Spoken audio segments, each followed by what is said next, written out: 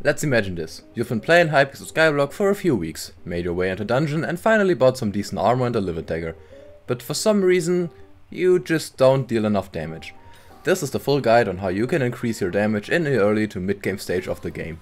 Let's assume you have a relatively clean livid dagger with 3 out of 4 pieces of Shadow Assassin armor and a Zombie Knight chestplate. So the basic layout if you're on a budget but still want to deal a lot of damage. Before we get started, I just want to mention that combat level is an extremely important part of dealing damage. Combat level 25 will increase your damage by 100%, combat 50 by 200%.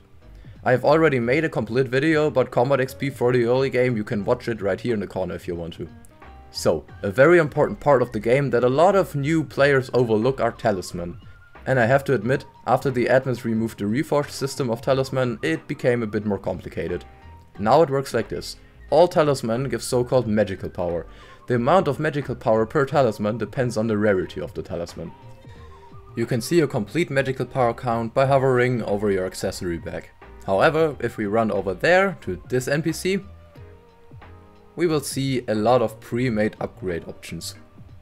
If you're super broke, you can use them, but I would recommend that you go to the bazaar and buy 9 luxurious spools. If we now click on learn power from stones and put the luxurious spools in the 3x3 crafting field, we can learn this power. If your budget is a bit higher, you can also use magma urchins instead of luxurious spools. But it doesn't stop there. For every 10 magical power you have, you get 1 tuning point. We can also use these tuning points to customize our damage. Here, it is important to split your tuning points evenly between crit damage and strength. Pets. Pets play a very important role in the early to mid game. If you are very broke, you can buy a rare or uncommon enderman for just 5,000 coins in the auction house. For a little more money, you can also switch to a common griffin. This one gives you additional magic find, which increases the chance to get rare drops from monsters. If you see a few more digits in your purse, you can also save up for an epic tiger or a legendary lion.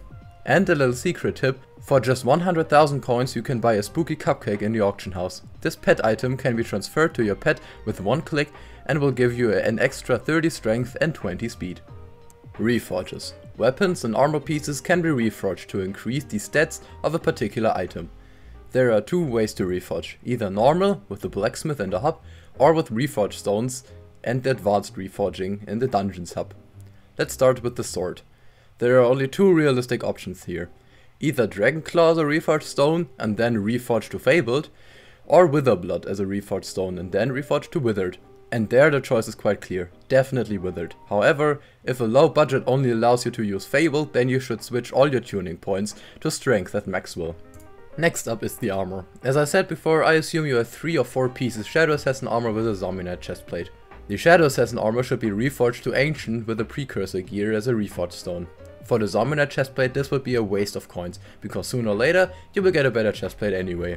So we want to reforge this chestplate to fierce. For this there is no reforged stone, so you need to reforge the armor piece at the blacksmith until you have fierce.